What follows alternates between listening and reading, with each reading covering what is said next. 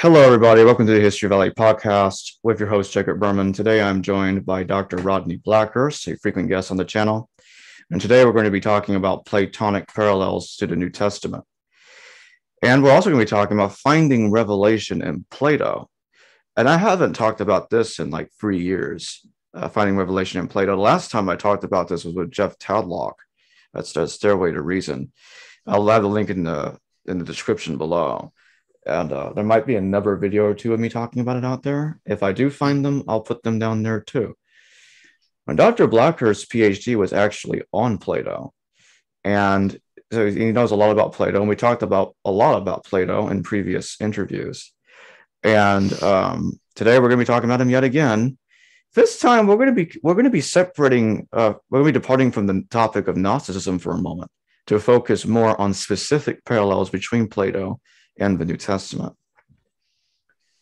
Before we get into Plato and Revelation, I want to ask you, in general, what do you think are the most common and most noticeable parallels between Platonic literature and the New Testament in general? Yeah, not the usual ones. It's well established that there's sort of parallels, most of which can be explained by just general background. The Platonic thought, just saturated the Hellenic world, and so Hellenized Judaism is going to pick that up and reflect that. But I'm more interested in structural parallels, and in particular, I've looked at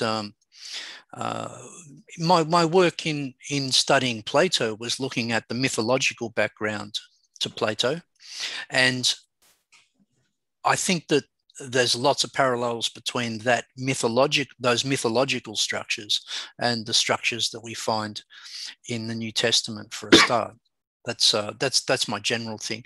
And there's also things like the distinctions between the soul and the body, and that sort of dualistic type of anthropology that you get reflected in the New Testament and just in Hellenic thought in general. But you need to give an account of it more specifically, I think, rather than just the general. There's no surprises that the general shapes of Platonism permeates the Hellenic world and go into the Judeo-Christian, both in Judaism. I'm particularly interested in Philo-Judaeus, Philo of Alexandria, both in Judaism and then in Christianity. And then of course, it's reflected in aspects of Gnosticism in particular, that dualist Gnosticism in particular, yeah. And now that we have that covered, I feel like this is the perfect moment to dive into Plato and Revelation, because in Plato's dialogue to Timaeus, he talked about practically a solar apocalyptic event when Phaethon found out that Helios is his dad, Helios the sun god. He asked him, "Hey man, if you're really my father, let me drive this chariot." Yeah, go right ahead. Before that, I need to put you in extensive training. No, do it. Give it to me now. He gets very impatient and pays the price later. Said, "Okay, I'll give you a quick lesson. Drive the damn thing," and he does it and loses control of the chariot, and the sun gets too close to the earth and starts setting it on fire. That's right. And then Zeus strikes him down. So that humanity, it's one of those hubris stories that Greek myth is full of it. Icarus is another one, flew too close to the sun or whatever. But this particular one takes a father and son form, that the precocious son causes irreparable damage to the cosmos in that particular myth. But that's one of numerous myths that Plato talks about there in the Timaeus. And what he's doing there is he's saying that there's an ancient background to these myths the Greeks don't understand, and that's sort of where he pulls in the Egyptians. He tells the story of Solon going to Egypt and Solon discovering that things that the Greeks thought were myths, the Egyptians regard as ancient history. Those cataclysms and in particular the cycles of time. The idea that there are periodic floods and periodic restorations. That idea, Plato presents that as Solon going to the Egyptians and recontextualizing Greek myths, and the Phaethon myth is one of them. I'd also draw attention to from the Timaeus to another dialogue of Plato, the statesman, or the politicus, it's called sometimes, and the statesman myth. The statesman myth goes with the Timaeus myth, with the mythology in the Timaeus. I think that they're related. And in that myth, what happens is you have stories about how time reversed, how the cycle goes along for a certain period of time, then it gradually runs slow, and then the whole system almost breaks down and Zeus has to intervene, and then he turns it back the other way like a spinning top, and you get time reversed there. So you get different depictions of cycles of time and their relationship with Greek myths. And so the Phaethon myth is one.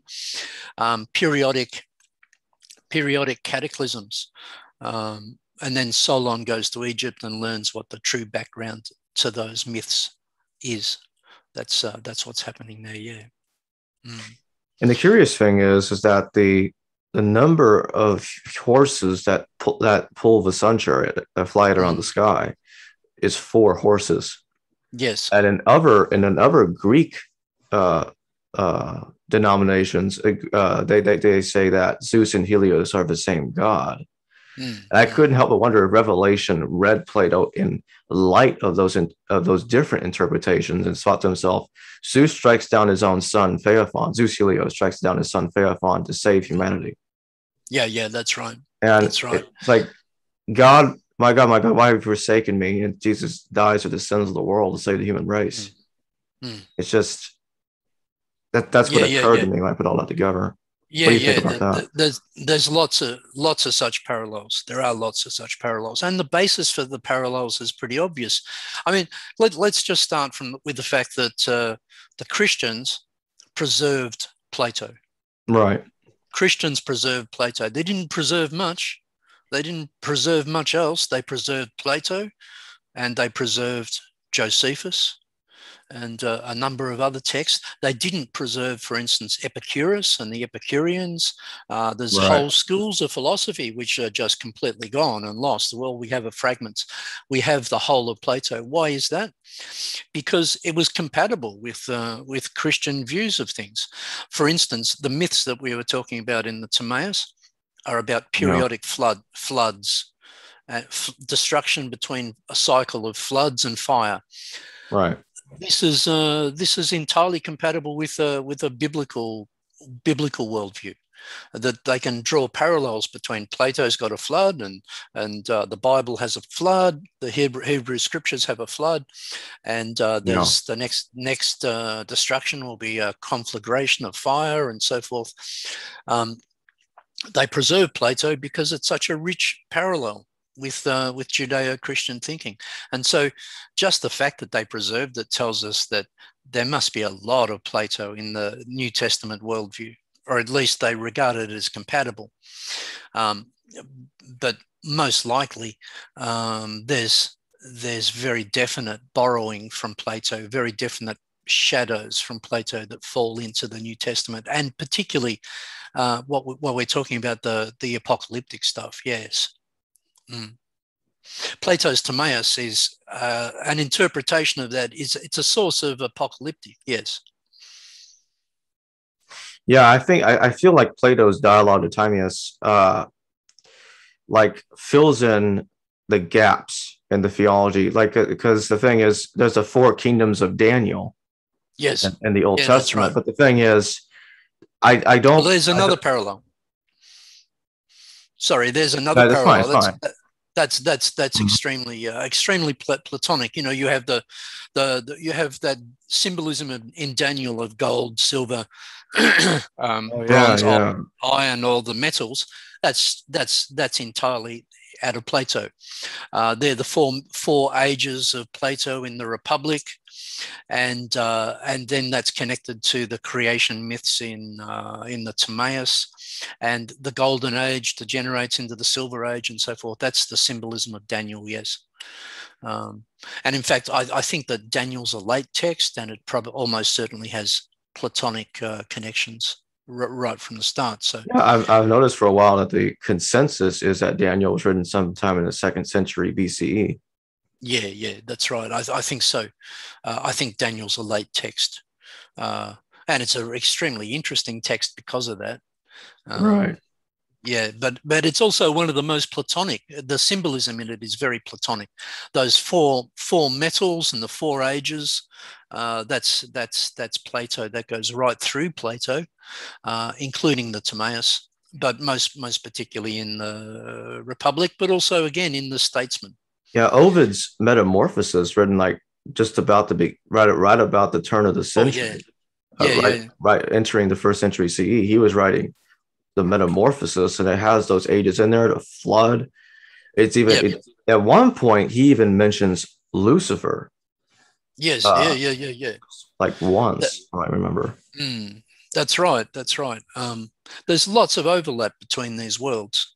And Plato signals that in the Timaeus, where he says that Solon went to Egypt. Where did he go? He went to the Delta region. He went to Sais, and Plato draws attention to and names King Amasis and that particular dynasty, the 26th dynasty of the Egyptians. So he signals very definite connections there, and you know you can start to join dots because the city of Alexandria is in that region, and then you have Philo-Judaeus and a very large Jewish community, and Philo-Judaeus, whoever he was, Philo of Alexandria, um, obviously he's steeped in Plato. Here you have a Jewish scholar who is steeped in Plato and who wants to create a synthesis between Plato and Moses, between what is Plato but Moses speaking Greek, that sort of idea. So the Platonizing of the Judeo-Christian begins with begins with Judaism, but that's right on the cusp of Christianity, isn't it? Yeah. Philo-Judaeus says right on the cusp of Christianity. And so we can just tell what the intellectual environment was like. Plato is right through that intellectual environment. Yeah, the parallels seem to be quite strong, and the thing is, but the later interpretations of Helios and Zeus being reinterpreted as the same god, Yeah, it flushes in additional parallels, even stepping outside of Plato, like Dionysus, god of wine, Zeus's son, who also dies and rises again. He's brought on trial before King Pentheus. So some yeah, even claim, oh, that sounds a lot like Pontius. yeah. And then there's That's also right. Pontus, a Greek god. Mm-hmm. That's right. I think that I'm aware of those sort of echoes and parallels and possible echoes. I'm sort of more interested in the structural ones, Yeah. and there's been a lot of work done, of course, on the resurrection and the dying God, and all of that, and finding parallels with that in Greek mythology, in various myths, the Dionysian and so forth. And there's been a lot of work done on that since the 19th century. What you had there in the 19th century was all scholars in Great Britain anyway, learned Latin and Greek. That's your basic education, that classical education of the 19th century. And the other text that you learned was the Bible.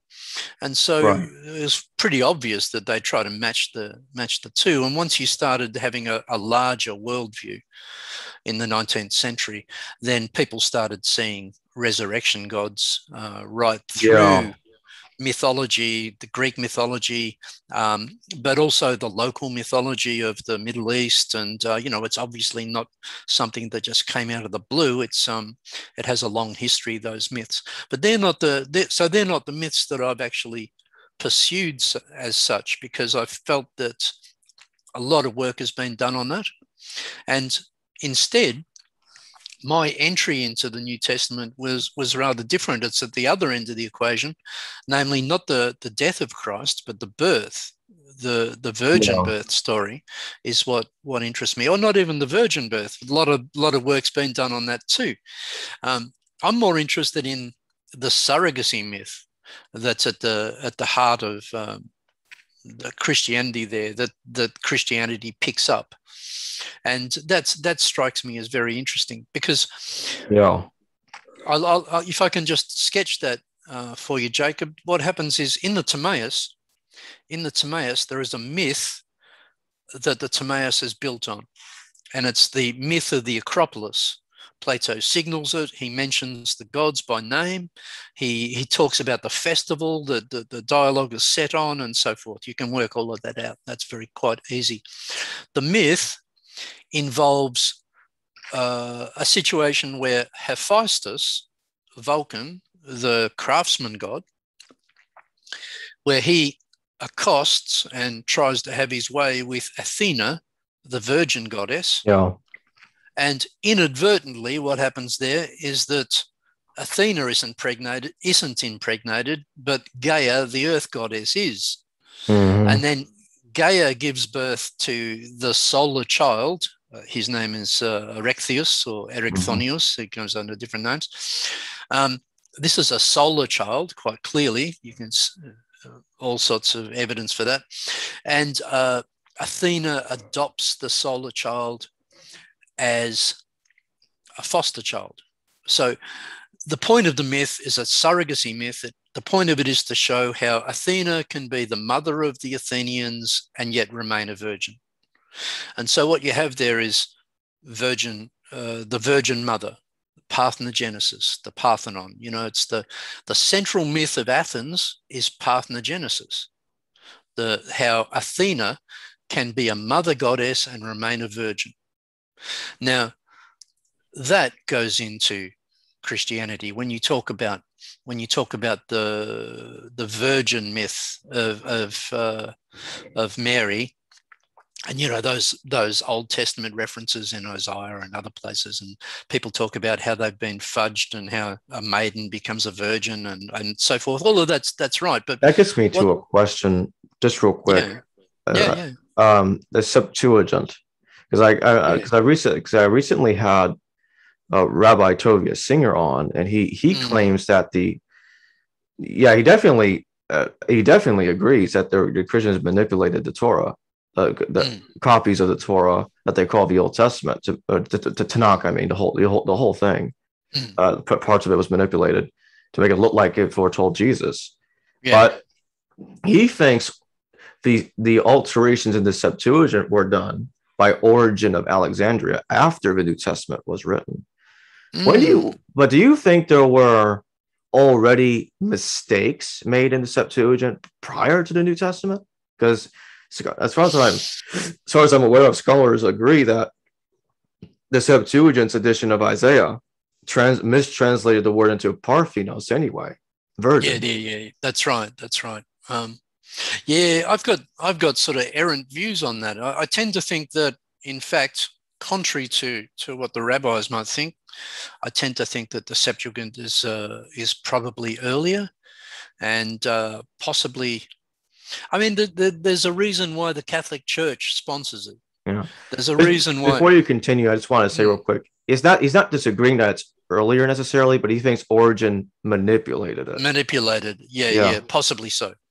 Yeah, I mean, that's quite likely. I haven't looked into that, but that's quite likely, isn't it? I mean, they are going to have, there's slippages between words, there's substitution of words, there's those subtle manipulations of the text that goes on until it's finally set in stone, so to speak. Yeah. So that's what you'd expect. I would expect a certain amount of manipulation of the text so long as it's fluid. But as soon as it becomes fixed, in the Vulgate or It's kind Jerome. of like Psalms 22:16. Like a lion, they maul my hands and my feet. But in the Christian verse, it says they pierced my hands and my feet. Yeah, that's right. That's right. That's substitution and slippage, and just trying to make the proof text a better proof text for your purposes, and that's happening all the time, isn't it? I think that happens all the time, and we can just assume it. Yeah, that's why I think one could argue, rightfully so, that the Christian Old Testament and the Tanakh aren't necessarily the same thing. The Christian Old Testament is a modified replica of. Yes, absolutely. Yeah, absolutely. Yeah. I'm curious. I know I've never pursued this as such, but I'm curious as to why the Catholic Church clings to the Septuagint. And they do because the Protestants, of course, in the Protestant Reformation, one of the first things the Protestants did was attack Jerome, attack the Vulgate, attack the Septuagint, and to say, let's go back to the Jewish texts, let's go back to the original text and not the translations. But the Catholic Church, interestingly, absolutely resisted that, and it seems to me that they know more about the Septuagint than they let on. That there's, I'm not convinced about the textual history of those in that early period, and I suspect it may actually be the opposite of what we think. But I'm not in a position to. That's just a suspicion. That's a hunch. In other words, you suspect they're hiding text from us that's not put in the public eye. That's more clear on this. Yeah, I'm just curious as to why they're so attached to the Septuagint. Why they didn't jettison the Septuagint. I have done a lot of study on this, on that period of the Reformation period, where the Catholic Church went through enormous pains to try to come up with a new translation. Because Jerome was just not sustainable. The attacks on it by the Protestants were devastating. And then they had the whole problem of how do we start again? So you would agree that the Gospel of Matthew, when it cites Isaiah, it talks about, and he shall be born of a virgin. Yeah, it's really citing the Septuagint. Yes, it's not citing. It's not citing the Tanakh. Yeah. No, that's right. That's right. Yeah. But the relationship between those texts, I'm not sure about. I'm really not sure. Yeah. I suspect it's very different than what we think, but I'm not sure. Yeah. But just going back to the structural parallels and to the question of the Virgin, what interests me there is that you get the same configuration in Christianity. So what you get, except in Christianity, you've got a surrogate myth, but it's a surrogate father myth. And interestingly, the clue here is that Joseph, the erstwhile father, is described as a techne. He is a craftsman. Tecton, yeah. Yeah, traditionally, people say he's a carpenter. Yeah, he's a manual worker. He's a manual worker. He works with his hands. That's what it means. And so you've got the same configuration. You've got the craftsman god in the Plato myth that produces a virgin birth. And you've got a craftsman in the Christian story as well. You've got the same elements, except this is a father surrogacy rather than a mother surrogacy, but with the same outcome, a virgin birth in both cases. And so I'm interested in I think there are really deep structural parallels between those texts in that way that we don't appreciate because we haven't really understood the myths in Athens that are the structures that are being put into the New Testament story. Curious, could Revelation 22:16, when it makes the odd statement that Jesus is the son of David and Lucifer, could that statement be connected to Plato's dialogue of Timaeus? Because Phaethon was Helios's son, He brought the sun too close to the earth. He was burning the damn thing. And Helios in later texts was confused with Zeus. So that's what's making me think like. I think so. I think so. I think so, Jacob. I haven't really delved into that, but just in a general sort of way, that's a Luciferian sort of myth, isn't it? The faith on myth, namely that if you're in the Judeo-Christian world and you're reading that myth, how are you going to identify it? It's that's right. It's Luciferic. And what's interesting is I tend to think like maybe we could do more shows on this. Is that the Sumerian parallels with the Greek myths, like the Utu, the Sumerian sun god. He had a charioteer called Bunene, and Bunene appears to be his son. He doesn't have.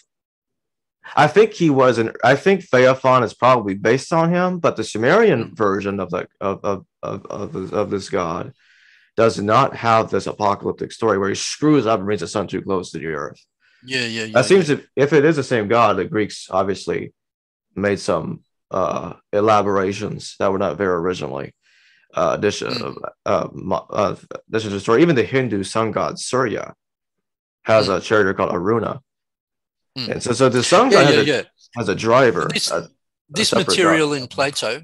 Material in Plato, and let's go through it. What you got is a structure where you've got 4 ages, and then there's destructions in between each of the 4 ages, and they go in cycles between fire and water, between conflagration and flood, in between. So you get that structure, that general structure. Now that general structure is found right through the Indo-European mythology. You know, it goes into Hinduism and through Persia and elsewhere. It's a very widespread sort of mythology or mythological structure. Yeah. At some point, I definitely would like to do with you a whole show on that, because I've been meaning to get into Proto-Indo-European myth for some time, but I haven't gotten around to it. But continue. Sure. I don't want you to lose track. So I mean, there's a surprising amount of foreign stuff in Plato. Plato, he writes in perfect Greek, and he's a loyal Athenian and all of the rest. But he's also a cosmopolitan man. You know, after the death of Socrates, he disappeared for 20 years or so, and we're not sure where he went. But all sorts of rumors that he traveled here and there. You know, the stories he went to India, but he probably did go to Egypt. That's likely, it seems to me, possibly through the Middle East, possibly further on. Also, you have to remember that the Greeks had wars with the Persians earlier, just before this, and so there's a surprising amount of Persian stuff in Plato. You know, that they took from they vanquished the Persians, brave little Athens, but actually Persian ideas go right through Greek ideas at that point, and in Plato in particular, the math system, base 60. You know, it's Babylonian, it's Middle Eastern, but this mythic structure, it's there in Hesiod. There's elements of it in Hesiod and so forth, but it's a much wider mythology. It's a mythology that goes right through the Indo-European world, and arguably it goes back into prehistory. That type of mythology, although it's of course a metallurgic mythology, so it can't be before metallurgy, I guess. And now that you brought up the flood myth earlier, what occurred to me is like Ovid's Metamorphoses. I remember talking about that it's quoting Jupiter, and it's saying that he will never flood the world again, but he will reserve it for his lightning bolts, fire. That's right. That's right. I'm like, that reminds me of the book of Genesis, where God does. Says that he will reserve the world for fire. I'm like, because I don't know of a flood myth where it contains a saying like that before Genesis, and it makes me wonder if the reverse is happening in this instance, or instead of not reverse. I mean, what I mean to say is that Ovid is borrowing from. Could Ovid be borrowing from Genesis a little bit? No, more likely he's going through Plato. Yeah, possibly so. I'm not sure. By that point, he may well do. Yeah, he may well do at that point. Yeah, because he'd be the text would be available, certainly. Yeah. Yeah. Yeah. It's been, by that point, it's been there for like hundreds of years. Yeah. Yeah. That's right. Circulating. That's right. But if you're in that Judeo-Christian world and that mindset, let's say you're living in Egypt and you're Jewish, like Philo-Judaeus, when you read Plato, it's a gold mine of parallels between the book of Genesis. You got floods and fires, and you got mythological. Interestingly, I mean, there's different types of Plato. There's different Platos, and I'm particularly interested in the cosmological Plato. There's a cosmological and apocalyptic Plato that you get in the Timaeus and a couple of other places, the statesman myth and others. That's very different than the ethical, political Plato you get in the Republic and elsewhere. There's a cosmological Plato that you find in Philo-Judaeus, and you find it elsewhere. The mythology actually spreads. Look, in a later period, it spreads right through Anatolia and through Asia Minor. There's a cult of Plato, and the Plato that's concerned is the Plato who is the great chronologist and the great geographer and the great hydrologist and the great the man of the great historian, the one who understands the cycles of time and ancient history. That's the Plato that was revered in this period. Not the Plato that we know, not the Plato that we value through, sort of through the Phaedo and that psychological doctrine of the soul and all of that sort of stuff. That's a very different Plato. And the utopian Plato of the Republic, that's a very different Plato.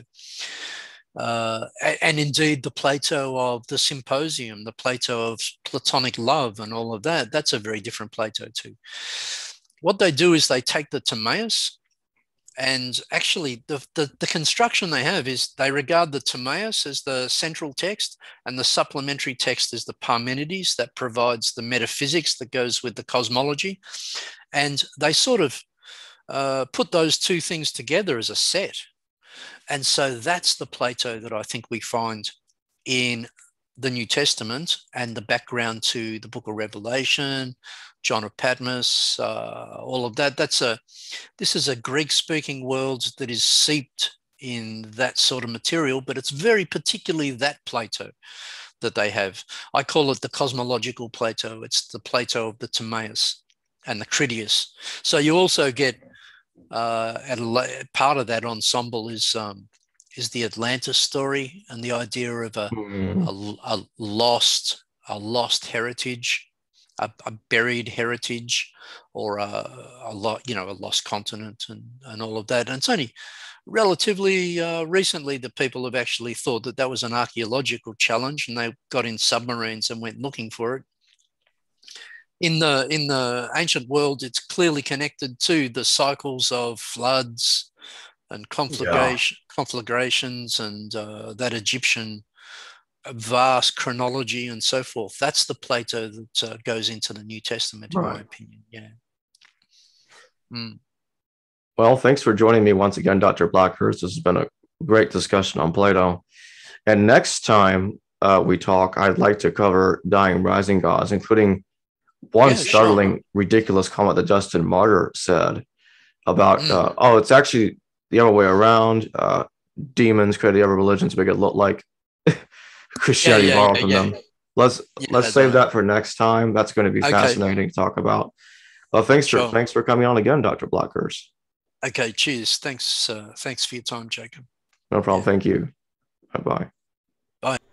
Hello, viewers. Thanks for watching this video from the History Valley YouTube channel. Please don't forget to subscribe and hit the notification bell. And if any of you wish to further support this channel, please consider checking out this channel's Patreon page and becoming a patron, and/or donate through PayPal or through Super Chat during a live stream. Thank you.